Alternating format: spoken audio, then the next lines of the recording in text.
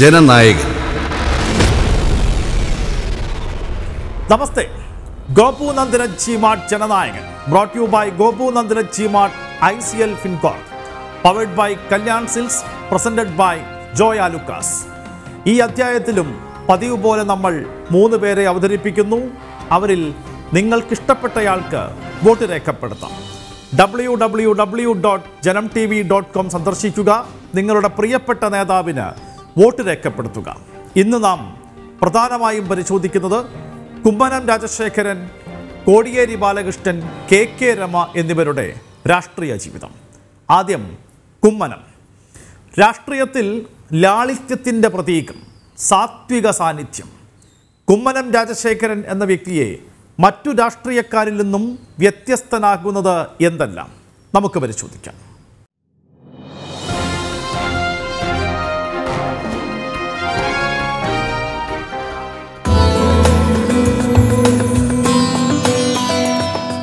കുമ്മനം രാജശേഖരൻ ആഡംബരങ്ങളില്ലാത്ത രാഷ്ട്രീയ നേതാവ്.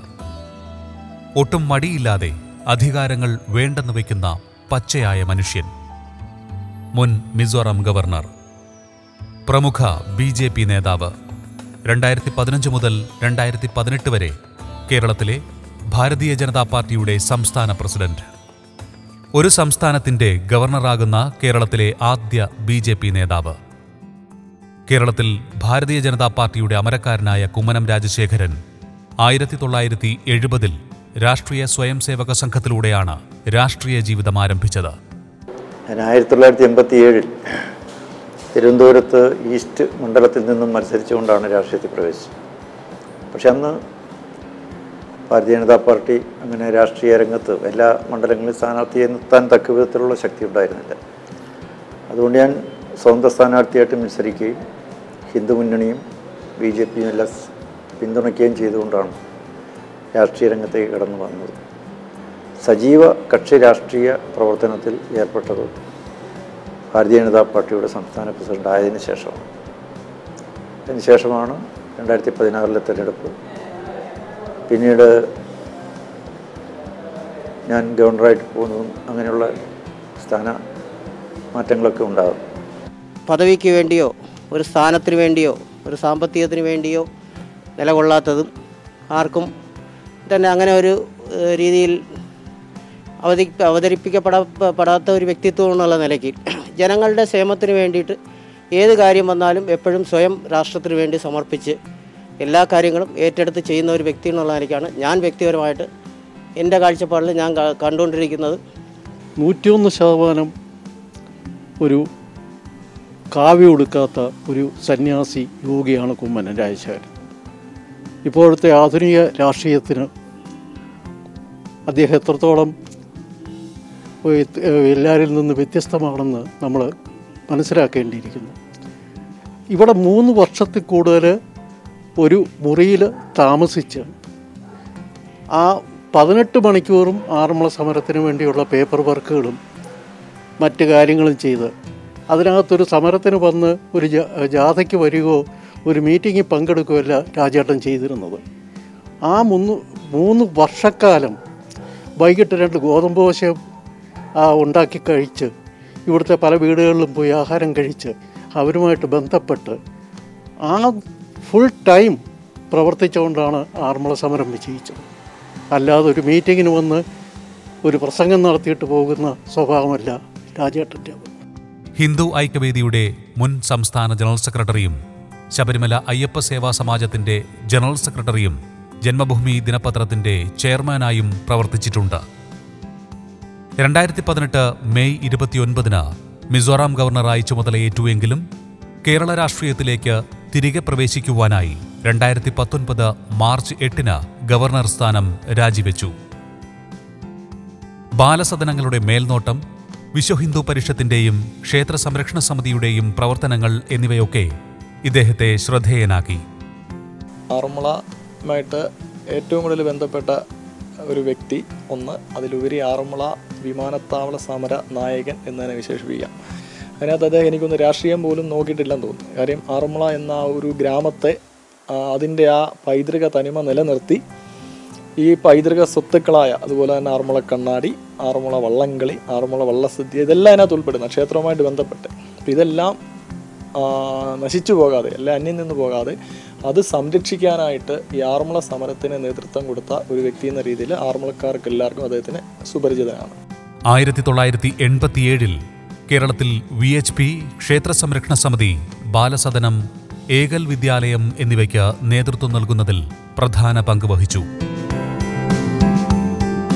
1981 വിശ്വ ഹിന്ദു പരിഷത്തിന്റെ സംസ്ഥാന ജോയിന്റ് സെക്രട്ടറിയായി. 1974 76 പത്രപ്രവർത്തകനായി.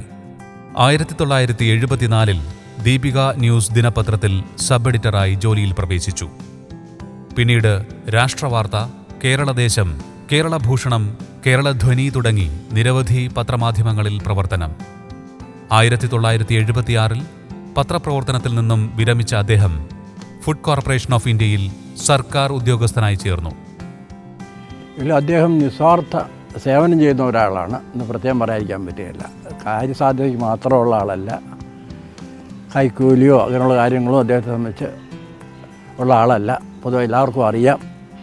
പിന്നെ ഞാൻ പ്രോഗ്രാമിനൊക്കെ പോകുന്ന ആളാണ്. അവസരം പിന്നെ പല കച്ചേരികൾക്ക് പോകുമ്പോൾ എവിടെയാണ് താമസം എന്ന് ചോദിക്കുമ്പോൾ ഞാൻ പറയും കുമ്മനത്തിലാണ് എന്ന് പറഞ്ഞ ഉടനെ ചോദിക്കുന്നത്, അയ്യോ രാജശേഖരൻ്റെ സ്ഥലത്താണോ എന്ന് ചോദിക്കാറുണ്ട്.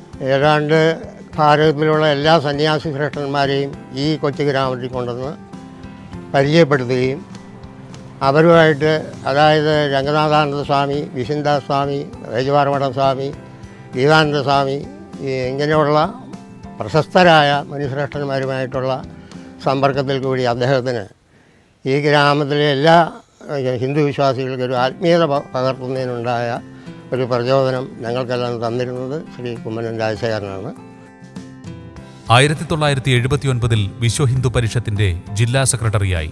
ശ്രീ പത്മനാഭസ്വാമി ക്ഷേത്രത്തിലെ ഭരണസമിതി അംഗമായ ഇദ്ദേഹം 2020 ഒക്ടോബറിൽ ശ്രീ പത്മനാഭസ്വാമി ക്ഷേത്ര സമിതിയിലെ കേന്ദ്ര സർക്കാർ ഭരണപ്രതിനിധിയായി.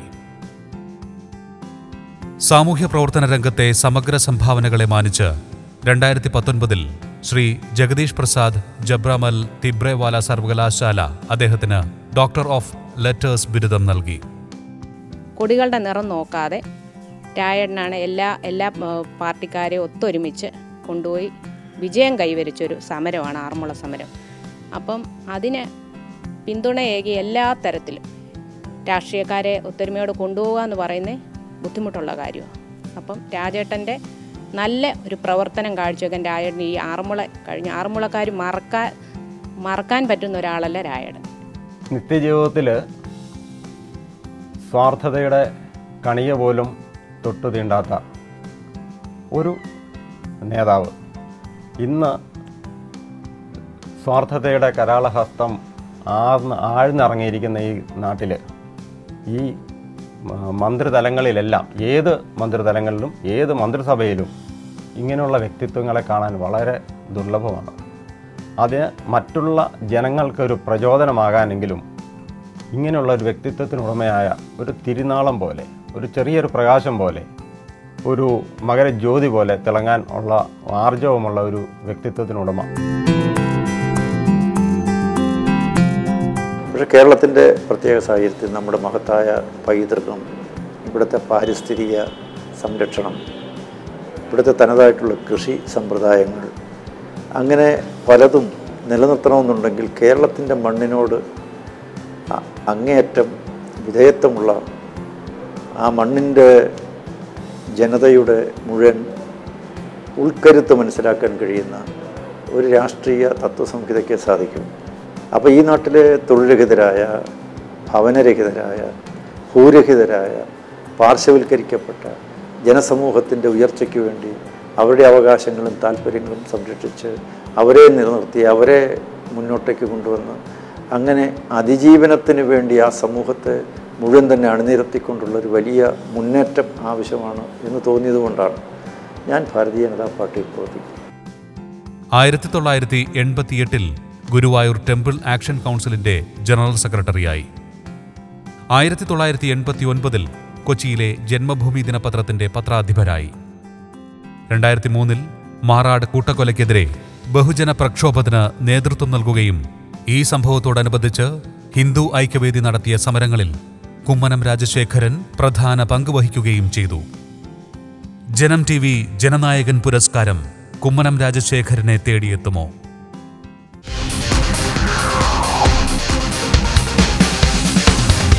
ജനനായകൻ. അടുത്തത് KK രമ. കൊലപാതക രാഷ്ട്രീയത്തിൻ്റെ കൊലക്കത്തിയിൽ അടർന്നു വീണ വിപ്ലവ താരകം TP ചന്ദ്രശേഖരൻ്റെ പ്രിയപത്നി, ഇന്ന് വടകരയുടെ MLA. നെഞ്ചിൽ TPയുടെ ചിത്രമുള്ള ബാഡ്ജും ധരിച്ചായിരുന്നു രമയുടെ സത്യപ്രതിജ്ഞ. കേരള രാഷ്ട്രീയത്തിന് KK രമ നൽകുന്ന സന്ദേശമെന്ത് കാണാം.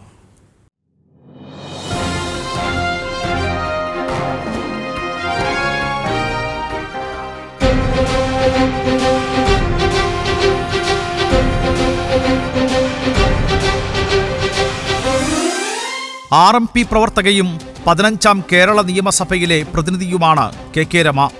വടകരയിൽ നിന്നും RMPയുടെ പ്രതിനിധിയായാണ് രമ കേരള നിയമസഭയിൽ അംഗമായത്.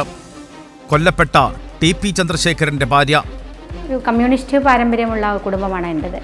എൻ്റെ അച്ഛൻ, എൻ്റെ വീട്ടുകാർ എല്ലാവരും തികഞ്ഞ കമ്മ്യൂണിസ്റ്റുകാരാണ്. അച്ഛനൊരു നിസ്വാർത്ഥനായ കമ്മ്യൂണിസ്റ്റുകാരനാണ്. ആ പാരമ്പര്യമാണ് എന്നെ രാഷ്ട്രീയത്തിലേക്ക് എത്തിച്ചത്. വിദ്യാർത്ഥി കാലഘട്ടത്തിൽ 10ാം ക്ലാസ് വരെ രാഷ്ട്രീയമൊന്നുമില്ലായിരുന്നു. അതിനുശേഷം കോളേജ് വിദ്യാഭ്യാസത്തിലാണ്. ഗുരുവായൂരപ്പൻ കോളേജ് പഠിക്കുന്ന സമയത്താണ് ഞാൻ SFIയിലെ മെമ്പർഷിപ്പ് എടുക്കുന്നതും SFIയുടെ പ്രവർത്തനത്തിലേക്ക് വരുന്നതും. അതിനുശേഷം ക്രിസ്ത്യൻ കോളേജിൽ ഡിഗ്രിക്ക് ചേർന്നു. ആ സമയത്ത് വളരെ സജീവമായി സംഘടനാ പ്രവർത്തനത്തിൽ നടന്നു. SFIയിലൂടെ രാഷ്ട്രീയത്തിൽ പ്രവേശിച്ച KK രമ വിവാഹത്തോടെ മുഖ്യധാരാ രാഷ്ട്രീയത്തിൽ നിന്നും മാറി നിൽക്കുകയായിരുന്നു. പാർട്ടിക്കുള്ളിലെ പ്രശ്നങ്ങളൊക്കെ ഒരുപക്ഷെ സഖാവ് TP ഒക്കെ അനുഭവിക്കുന്ന ഒരുപാട് പ്രയാസങ്ങൾ വല്ലാതെ തളർത്തിയിരുന്നു ആ പാർട്ടിക്കകത്ത്. കാരണം വെച്ചാൽ നമ്മളൊക്കെ പ്രവർത്തിച്ചൊരു പാർട്ടി, വിശ്വസിച്ചിരുന്നൊരു പ്രസ്ഥാനം, ആ പ്രസ്ഥാനത്തിൽ നിന്ന് തിരിച്ചടികൾ ഉണ്ടായപ്പോൾ വലിയ പ്രയാസങ്ങളും വലിയ പ്രതിസന്ധി. ഒരുപക്ഷെ ജീവിതത്തിൽ അതൊക്കെ തന്നെയാണ് ഏറ്റവും കൂടുതൽ തളർത്തിയത് എന്ന് വേണമെങ്കിൽ പറയാം. ഒരു ആരോപണമില്ലാതെ TPക്കെതിരെ വലിയ തോതിൽ കള്ളപ്രചരണങ്ങൾ നടത്താൻ വേണ്ടി ഒരു പാർട്ടി തയ്യാറായി നടപടിയെടുക്കുന്നത് ഘട്ടം വരെ പാർട്ടി എത്തി എന്ന് പറയുമ്പോൾ അതായിരുന്നു ഏറ്റവും പ്രയാസമുണ്ടാക്കിയ, എന്നെ സംബന്ധിച്ച് എൻ്റെ ജീവിതത്തിൽ ഏറ്റവും പ്രയാസമുണ്ടാക്കിയൊരു ഘട്ടമായിരുന്നു അത്. കാരണം വെച്ചാൽ നമ്മൾ വിശ്വസിച്ചൊരു പ്രസ്ഥാനം ഇങ്ങനെ ചതിക്കുമെന്ന് വരുന്ന ഒരു ഘട്ടത്തിൽ പിന്നീട് ആണ് 2008 TP പാർട്ടിയിൽ നിന്ന് പുറത്തു വന്ന് ഒരു പുതിയ പാർട്ടി ഉണ്ടാക്കാൻ വേണ്ടി TP നേതൃത്വം നൽകുന്നു. 2012 മെയ് 4 TP ചന്ദ്രശേഖരൻ കൊല്ലപ്പെട്ടതിന് ശേഷമാണ് രമ പൊതുസമൂഹത്തിൽ ചർച്ചയാകുന്നതും പതിയെ RMPയുടെ നേതാവായി രാഷ്ട്രീയത്തിൽ സജീവമാകുന്നതും. ഔദ്യോഗികമായി ഒരു ബാങ്ക് ജീവനക്കാരിയുമാണ്. SFIയുടെ സംസ്ഥാന വൈസ് പ്രസിഡന്റും central committee അംഗവുമായിരുന്നു. CPM പ്രവർത്തകനായിരുന്ന TP Chandrasekharan പാർട്ടിയിൽ പ്രത്യയശാസ്ത്ര വ്യതിചലനം സംഭവിക്കുന്നു എന്ന് വിമർശിച്ച് 2009 പാർട്ടി വിടുകയും പിന്നീട് കോഴിക്കോട് വടകര താലൂക്കിലെ ഒഞ്ചിയം കേന്ദ്രമാക്കി റവല്യൂഷണറി മാർക്സിസ്റ്റ് പാർട്ടി RMP രൂപീകരിക്കുകയും ചെയ്തു. എന്നാൽ 2012 മെയ് 4 TP ചന്ദ്രശേഖരൻ കൊല്ലപ്പെട്ടു. 3 CPM നേതാക്കൾ അടക്കം 11 പേർ ഈ കേസിൽ അറസ്റ്റിലായി. TP ചന്ദ്രശേഖരന്റെ കൊലയ്ക്ക് പിന്നിൽ ഗൂഢാലോചന നടത്തിയവരെ നിയമത്തിന് മുന്നിൽ കൊണ്ടുവരണം എന്നാവശ്യപ്പെട്ട് ഭാര്യയും മുൻ CPM പ്രവർത്തകയുമായ KK രമ പൊതുരംഗത്തിറങ്ങുന്നതും ഇതിന് പിന്നാലെ. അന്നു മുതൽ ആക്രമണങ്ങളും അധിക്ഷേപങ്ങളും നേരിടുന്നുണ്ട് രമ. 2012 സഖാവ് TP കൊല ചെയ്യപ്പെടുന്നത്. അത് വിയോജിപ്പ് രേഖപ്പെടുത്തിയതിൻ്റെ പേരിൽ ഒരു രാഷ്ട്രീയ പ്രസ്ഥാനം രൂപീകരിച്ചു. ആ രാഷ്ട്രീയ പ്രസ്ഥാനം രൂപീകരിച്ചതിൻ്റെ പേരിൽ മാത്രമാണ് സഖാവ് TPക്ക് അദ്ദേഹത്തിൻ്റെ ജീവൻ നഷ്ടപ്പെടേണ്ടി വന്നത്. എൻ്റെ പ്രിയ സഖാവിനെ, എനിക്ക് എൻ്റെ കുടുംബം നഷ്ടപ്പെട്ടത്, എൻ്റെ മോൻ, എൻ്റെ അച്ഛനെ നഷ്ടപ്പെട്ടത് ഒക്കെ ഒരു ആശയം മുന്നോട്ട് വെച്ചു, ഒരു രാഷ്ട്രീയം പറഞ്ഞതിൻ്റെ പേരിൽ മാത്രമാണ്. അപ്പോൾ ആ രാഷ്ട്രീയവും ആ പ്രസ്ഥാനവും അവസാനിച്ചു പോകരുത് എന്ന വലിയൊരു ലക്ഷ്യം സഖാവ് TP ഒരു വലിയ ലക്ഷ്യമാണ് മുന്നോട്ട് വെച്ചത്. ഒരു പുതിയ സാമൂഹ്യ മാറ്റം, ഒരു പുതിയ സമൂഹത്തെ സൃഷ്ടിക്കാൻ, പുതിയൊരു അന്തരീക്ഷം ഉണ്ടാക്കാൻ വേണ്ടിയിട്ടുള്ള വലിയ പ്രവർത്തനം, പോരാട്ടവുമാണ് സഖാവ് TP മുന്നോട്ട് കൊണ്ടുപോയത്. ആ പ്രവർത്തനം പൂർത്തീകരിക്കുക, ഒരുപക്ഷെ പൂർത്തീകരിക്കാൻ കഴിയുമെന്നൊന്നും ഞാനിപ്പോൾ അവകാശപ്പെടുന്നില്ല. പക്ഷേ കഴിവിൻ്റെ പരമാവധി ആ ലക്ഷ്യവുമായിട്ട് മുന്നോട്ട് പോവുകയും മുഴുവൻ ഇടങ്ങളിലേക്കും ആ ആശയം എത്തിക്കാനുള്ള പ്രവർത്തനം നടത്തുക എന്നത് തന്നെയാണ് ഏറ്റവും വലിയ ലക്ഷ്യം. അതിൻ്റെ ഒരു തുടർപ്രവർത്തനം തന്നെയാണ് ഇപ്പോൾ നടത്തിക്കൊണ്ടിരിക്കുന്നത്. വടകരയിൽ നിന്നും LDF സ്ഥാനാർത്ഥി മനയത്ത് ചന്ദ്രനെ പരാജയപ്പെടുത്തിയാണ് രമ RMPയുടെ MLA ആയി സഭയിലെത്തിയത്. കഴിഞ്ഞ തെരഞ്ഞെടുപ്പിൽ LDF സ്ഥാനാർത്ഥി CK നാണു 9511 വോട്ട് ഭൂരിപക്ഷം നേടിയിരുന്നുവെങ്കിൽ രമയുടെ ഭൂരിപക്ഷം 7014. 2008 ഒഞ്ചിയത്തെ CPM വിമതർ ചേർന്ന് രൂപീകരിച്ച RMPക്ക് ചരിത്രത്തിൽ ആദ്യമായി MLA സ്ഥാനം. മെയ് 4 TP ചന്ദ്രശേഖരൻ കൊല്ലപ്പെട്ട് 9 വർഷം പൂർത്തിയാകുമ്പോഴാണ് KK രമയുടെ നിയമസഭാ പ്രവേശം എന്നതും ശ്രദ്ധേയം. ശാന്തിക്കും സമാധാനത്തിനും വേണ്ടിയുള്ള വോട്ടിംഗാണ് വടകരയിൽ നടന്നത് എന്നായിരുന്നു രമയുടെ ആദ്യ പ്രതികരണം. വിജയം രമ TP ചന്ദ്രശേഖരന് സമർപ്പിക്കുന്നു. സഭയിൽ രമയുടെ സാന്നിധ്യം CPMനെ അസ്വസ്ഥമാക്കുന്ന ഘടകമാണ്. കൊല്ലപ്പെട്ട് 9 വർഷം കഴിഞ്ഞിട്ടും TP ചന്ദ്രശേഖരൻ സജീവമായി ചർച്ച ചെയ്യപ്പെട്ട തെരഞ്ഞെടുപ്പിൽ വടകര രമയ്ക്കൊപ്പം നിന്നു. സ്ഥാനാർത്ഥി പ്രഖ്യാപനം മുതൽ KK രമയ്ക്കൊപ്പം നിന്ന വടകര അവസാന നിമിഷം വരെ കൂടെ നിന്നുവെന്ന് വിജയം തെളിയിക്കുന്നു. തപാൽ വോട്ട് എണ്ണിത്തുടങ്ങുമ്പോൾ മുതൽ KK രമ മുന്നിലായിരുന്നു. കോഴിക്കോട്ടെ മറ്റ് UDF സ്ഥാനാർത്ഥികളൊക്കെ കിതച്ചു മുന്നേറിയപ്പോൾ രമയുടെ ഭൂരിപക്ഷം എല്ലാ ഘട്ടത്തിലും ഉയർന്നു നിന്നു.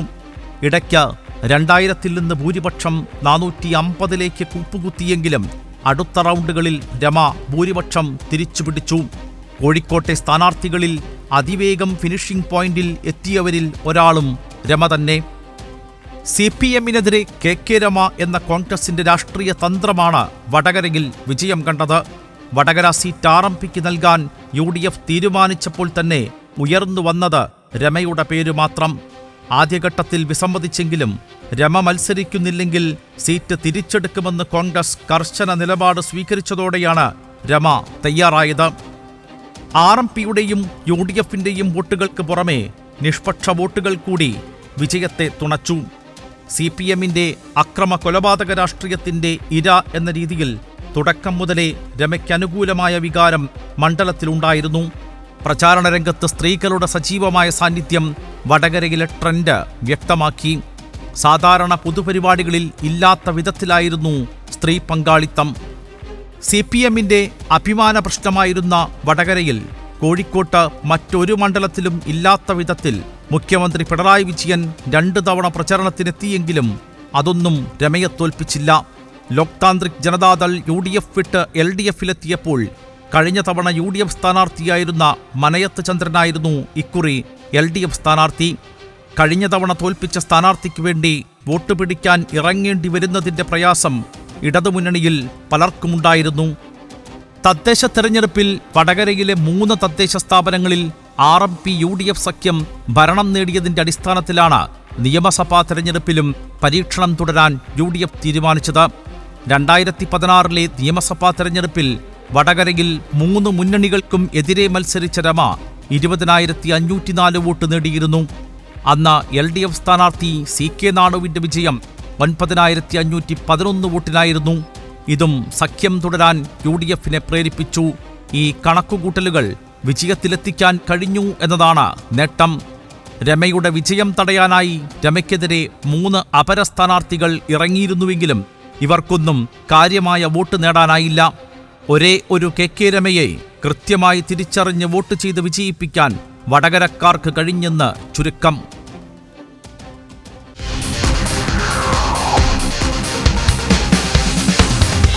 ജനനായകൻ.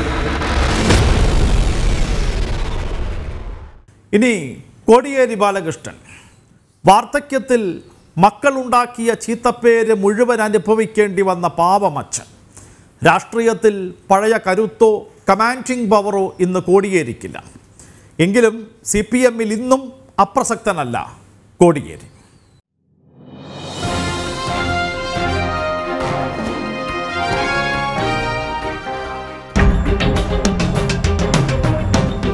കോടിയേരി ബാലകൃഷ്ണൻ കേരള രാഷ്ട്രീയത്തിൽ CPMന്റെ കരുത്തനായ നേതാവ്.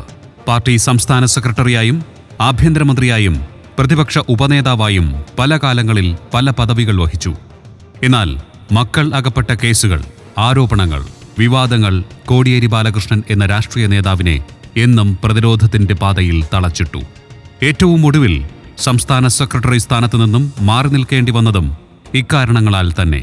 എന്നാൽ അനാരോഗ്യം മൂലം എന്നായിരുന്നു CPMന്റെ ഔദ്യോഗിക വിശദീകരണം.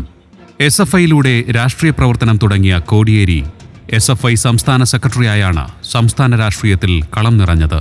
KSF-ലൂടെയും അതുപോലെ തന്നെ KSYF-ലൂടെയൊക്കെയാണ് CPIM എന്ന പാർട്ടിയിലേക്ക് വരുന്നത്. ആ CPM പാർട്ടിയുടെ CPM വളരെ പ്രാഗൽഭ്യത്തോടുകൂടി കേരള രാഷ്ട്രീയത്തിൽ മിന്നിത്തിളങ്ങി നിൽക്കുന്ന കാലത്ത് അതിൻ്റെ യുവജന നേതാക്കളിൽ ഒരാളായിട്ടായിരുന്നു ഞാൻ പ്രവർത്തിച്ചുകൊണ്ടിരുന്നത്.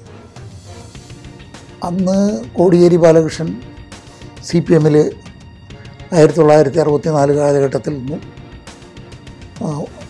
നേതാവായി ഉയർന്നു വന്നിട്ടില്ല. കാരണം കോടിയേരി അപ്പോഴൊന്നും കേരള രാഷ്ട്രീയത്തിൽ ഒരു താര വ്യക്തിത്വത്തിലേക്ക് വളർന്നും വന്നിട്ടില്ലായിരുന്നു. ദീർഘകാലത്തെ ബന്ധം ഒക്കെ കഴിഞ്ഞ് ഒരു പുതിയ മേഖലയിലൊക്കെ സഖാവ് കോടിയേരി സംസ്ഥാന സെക്രട്ടറിയും അതുപോലെ തന്നെ ആഭ്യന്തരമന്ത്രിയും ഒക്കെ ആയ ഘട്ടത്തിൽ പോലും താൻ എത്രയോ വർഷം മുമ്പ് പരിചയപ്പെട്ട ആളുകളെ പേരെടുത്ത് വിളിച്ച് പറയാനും അഭിസംബോധന ചെയ്യാനും അവരുടെ തോളത്ത് കൈവച്ച് സംസാരിക്കാനുള്ള ഒരു പ്രത്യേക കഴിവ്, ഒരു ചിരിച്ചുകൊണ്ടാണ്, എപ്പോഴും വളരെ ചിരിച്ചുകൊണ്ടുള്ള ഒരു പ്രത്യേക സ്വഭാവമാണ്. എന്ത് പ്രശ്നമായാലും അതിൻ്റെ കാര്യങ്ങൾ കേൾക്കുകയും പറ്റാവുന്നതാണെങ്കിൽ അത് സെറ്റിൽ ചെയ്യാനുള്ള ഒരു ശ്രമവും അദ്ദേഹത്തിൻ്റെ ഭാഗത്തുനിന്ന് ഉണ്ടായിട്ടുണ്ട്. അടിയന്തരാവസ്ഥക്കാലത്ത് 16 മാസത്തോളം മിസ തടവുകാരനായി ജയിൽ ശിക്ഷ അനുഭവിച്ചു. 1970-ൽ ഈങ്ങയിൽ പീടിക ബ്രാഞ്ച് സെക്രട്ടറിയായി കോടിയേരി ബാലകൃഷ്ണനെ തിരഞ്ഞെടുത്തു. 1973-ൽ കോടിയേരി ലോക്കൽ കമ്മിറ്റി സെക്രട്ടറിയായും തിരഞ്ഞെടുക്കപ്പെട്ടു. അതേ വർഷം SFIയുടെ സംസ്ഥാന സെക്രട്ടറിയുമായി. 1979 വരെ അദ്ദേഹം ആ പദവിയിൽ തുടർന്നു. 2015 ഫെബ്രുവരി 23-ന് ആലപ്പുഴയിൽ നടന്ന CPM 21ാം സംസ്ഥാന സമ്മേളനത്തിൽ കോടിയേരി ബാലകൃഷ്ണനെ പാർട്ടി സംസ്ഥാന സെക്രട്ടറിയായി തിരഞ്ഞെടുത്തു. 2018-ൽ വീണ്ടും സംസ്ഥാന സെക്രട്ടറി പദവിയിൽ തുടർന്നു. നിലവിൽ CPM പോളിറ്റ് ബ്യൂറോ അംഗം. 2006 മെയ് 18 മുതൽ 2011 മെയ് 18 വരെ VS അച്യുതാനന്ദൻ മന്ത്രിസഭയിൽ ആഭ്യന്തരം, വിജിലൻസ്, ജയിൽ, അഗ്നിശമനം, ടൂറിസം എന്നീ വകുപ്പുകളുടെ ചുമതല വഹിച്ചു. അദ്ദേഹത്തിൻ്റെ രാഷ്ട്രീയ ജീവിതം എന്ന് പറയുന്നത് ഒരു തുറന്ന പുസ്തകം പോലെയാണ്. പക്ഷേ അതിന് ഒരുപാട് ദുർവ്യാഖ്യാനങ്ങൾ പല ഭാഗങ്ങളിൽ നിന്നും ഉണ്ടായിട്ടുണ്ട് എന്നുള്ളത് ചില സംഭവവികാസങ്ങളുടെ അടിസ്ഥാനത്തിൽ അതിനെയെല്ലാം ഒരു രാഷ്ട്രീയ നേതാവിനെ വിലയിരുത്തുന്നതിനപ്പുറം വേറെ ചില മാനദണ്ഡങ്ങളിലേക്ക് അതുകൊണ്ട് വലിച്ചിഴച്ചു കൊണ്ടുപോയി അദ്ദേഹം പ്രതിദാനം ചെയ്യുന്ന പ്രസ്ഥാനത്തെ ചെറുതാക്കുന്നതിന് വേണ്ടിയിട്ടുള്ള ചില പ്രവർത്തനങ്ങളുടെ ഭാഗമായിട്ടായിരുന്നു അത് എന്ന് രഹസ്യ സംഭാഷണങ്ങളിൽ ഇത്തരം ആളുകൾ പറയുമെങ്കിലും പക്ഷെ പരസ്യമായിട്ട് അദ്ദേഹത്തെ രാഷ്ട്രീയ പ്രസ്ഥാനത്തിൽ നിന്ന് പുകച്ച് പുറത്ത് ചാടിക്കത്തക്ക രീതിയിലുള്ള പ്രവർത്തനങ്ങൾ, ആരോപണങ്ങൾ, ആക്ഷേപങ്ങളൊക്കെ നമ്മുടെ സംസ്ഥാനത്തുണ്ടായിട്ടുണ്ടെന്നുള്ള പാർട്ടിയെ ബഹുജന പ്രസ്ഥാനമാക്കി മാറ്റുന്നതിൽ എല്ലാ ജനവിഭാഗങ്ങളിലും എല്ലാ മതവിഭാഗങ്ങളിലും വളരെ ആകർഷകമായ രീതിയിലുള്ള പെരുമാറ്റ രീതിയിലൂടെ അദ്ദേഹം പിന്തുണ ആർജിച്ചിട്ടുണ്ട്. കോടിയേരി ബാലകൃഷ്ണൻ എന്ന വ്യക്തി രാഷ്ട്രീയ പ്രവർത്തകൻ എന്നുള്ള അർത്ഥത്തിലും ഒരു കുടുംബനാഥൻ എന്നുള്ള അർത്ഥത്തിലും നമ്മളെടുത്ത് പരിശോധിക്കുന്ന സമയത്ത് 100% പരാജയതനായ ഒരു വ്യക്തിയായാണ് നമുക്ക് കാണാൻ സാധിക്കുക. പറയാൻ കാരണം രാഷ്ട്രീയമായി പരാജയപ്പെട്ട വ്യക്തി എന്ന് പറയാൻ കാരണം തലശ്ശേരിയിലുള്ള രാഷ്ട്രീയ സംഘർഷങ്ങൾക്ക് ഒരു പരിധിവരെ കാരണക്കാരനായിട്ടുള്ള ഒരു വ്യക്തി കോടിയേരി ബാലകൃഷ്ണൻ തന്നെയാണ്. തലശ്ശേരിയിലെ ആദ്യകാല രാഷ്ട്രീയ സംഘർഷങ്ങൾ എടുത്ത് പരിശോധിച്ചു കഴിഞ്ഞാൽ അതിലെല്ലാം പ്രധാന പ്രതിയായിട്ട് നമുക്ക് ഇദ്ദേഹത്തെ കാണാൻ സാധിക്കും. മക്കൾ ബിനോയ് കോടിയേരി, ബിനീഷ് കോടിയേരി എന്നിവർ അകപ്പെട്ട കേസുകളും വിവാദങ്ങളുമാണ് രാഷ്ട്രീയമായി എക്കാലത്തും കോടിയേരിയെ പ്രതിരോധത്തിലാക്കിയത്. ബിനോയ്ക്കെതിരായ ലൈംഗിക പീഡന കേസും ലഹരിമരുന്ന് ഇടപാടിൽ ബിനീഷ് കോടിയേരി ബംഗളൂരുവിൽ അറസ്റ്റിലായതും കോടിയേരി കുടുംബത്തെ പിടിച്ചുലച്ചു. ഈ ഒരു രാഷ്ട്രീയ പ്രവർത്തകൻ എന്നുള്ള രീതിയിൽ പരാജിതനാണ്, അല്ലെങ്കിൽ കൂർമ്മ ബുദ്ധിയോടുകൂടി ഒരു ധാർമ്മികതയുമില്ലാതെ രാഷ്ട്രീയ പ്രവർത്തനം നടത്തുന്ന വ്യക്തിയാണ് കോടിയേരി ബാലകൃഷ്ണൻ എന്നുള്ളതാണ് അദ്ദേഹത്തെക്കുറിച്ച് വളരെ അടുത്ത് നിന്ന് പഠിച്ച ഒരു വ്യക്തി എന്നുള്ള രീതിയിൽ, ഒരു നാട്ടുകാരൻ എന്നുള്ള രീതിയിലും എനിക്ക് മനസ്സിലാക്കാൻ സാധിച്ചത്. അച്ഛന്റെ അധികാരശേഷിയും സ്വാധീനവും ഉപയോഗിച്ച് മക്കൾ അനധികൃതമായി സ്വത്ത് സമ്പാദിക്കുന്നു എന്ന ആരോപണം എന്നും കോടിയേരിക്കെതിരെ ഉയർന്നു. മക്കൾക്ക് മക്കളുടെ വഴി, മക്കളല്ല പാർട്ടി എന്നൊക്കെയുള്ള പതിവ് ന്യായീകരണങ്ങൾ പക്ഷേ പലപ്പോഴും രാഷ്ട്രീയമായി അദ്ദേഹത്തെ രക്ഷിച്ചില്ല. CPM-ൽ അദ്ദേഹം അതിൻ്റെ പാർട്ടി സെക്രട്ടറി സ്ഥാനത്ത് വന്നപ്പോഴും അതിനു മുമ്പ് CPM അദ്ദേഹത്തെ പാർലമെൻ്ററി പ്രവർത്തനങ്ങളിൽ ഏർപ്പെടുത്തിയപ്പോഴും അതുപോലെ തന്നെ മന്ത്രിയാക്കിയപ്പോഴും ഒക്കെ പാർട്ടിയുടെ അന്തസ്സിന് യാതൊരു വിധത്തിലുള്ള കോട്ടവും തട്ടാതെ ആ കാലഘട്ടം ഭംഗിയായി കൈകാര്യം ചെയ്യുന്നതിന് കഴിഞ്ഞിട്ടുള്ള ഒരു രാഷ്ട്രീയ നേതാവാണ്. CPM-ന്റെ വിഭാഗീയ പ്രശ്നങ്ങളെല്ലാം മറച്ചു വെക്കാൻ വേണ്ടിയിട്ട് കാരായി രാജനെയും അതുപോലെ തന്നെ കാരായി ചന്ദ്രശേഖരൻ എന്ന 2 നേതാക്കന്മാരെ ഇന്നും തലശ്ശേരിയിൽ കാലുകുത്താൻ സാധിക്കാത്ത വിധം കേസിൽ ഉൾപ്പെട്ടിട്ട് നാട് കടന്ന സാഹചര്യം നമുക്കെല്ലാവർക്കും അറിയാം. ഇതിൽ കേസിൽ ഉൾപ്പെട്ട സമയത്ത് കോടിയേരി ബാലകൃഷ്ണനാണ് ആഭ്യന്തരമന്ത്രിയായിട്ടുള്ളത്. അതുപോലെ തന്നെ അതിലെ പ്രധാന പ്രതികളെല്ലാം തന്നെ കോടിയേരി ബാലകൃഷ്ണൻ്റെയും അതുപോലെ തന്നെ MLA ഷംസീറിൻ്റെയും അടുത്ത അനുയായികളായിട്ടുള്ള ആളുകളാണ്. മകൻ ജയിലിലായതോടെ പൊതുസമൂഹത്തെ നേരിടാനാകാതെ കോടിയേരി അവധിയിൽ പോയി. പൊതുജീവിതത്തിൽ വ്യക്തിപരമായി അഴിമതി ആരോപണങ്ങൾ കേൾക്കാതിരുന്നപ്പോഴും മക്കൾ എങ്ങനെ ഇത്ര പണമുണ്ടാക്കിയെന്ന ചോദ്യം കോടിയേരിയെ എന്നും വേട്ടയാടി. ഐഫോൺ വിവാദത്തിൽ ഭാര്യ വിനോദിനി ആരോപണ വിധേയായതും കോടിയേരിയെ കുരുക്കിലാക്കി.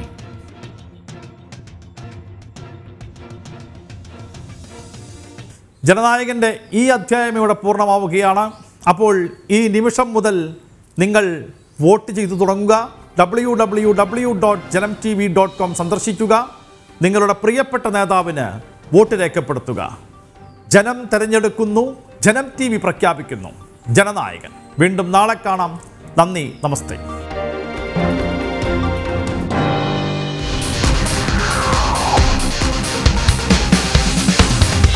ജനനായകൻ.